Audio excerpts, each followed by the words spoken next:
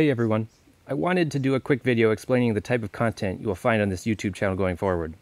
Since I don't want to limit myself in what I cover about my time here in Barbados, I plan on exploring a wide range of topics. Yes, I do want to share about the digital nomad experience, and yes, I want to provide cool binaural audio experiences, but I also want to cover the smaller things that might often get overlooked as well. Some will be short, maybe only a minute, some will be much longer.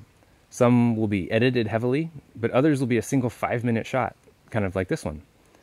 Some of the videos will have me narrating constantly, others will draw solely upon the natural sounds of the environment. Some videos will be primarily for sharing a binaural experience, others will have very little binaural relevance. I will try to cover all different aspects of Barbados that people might find interesting. You might not like a video's topic, that's okay.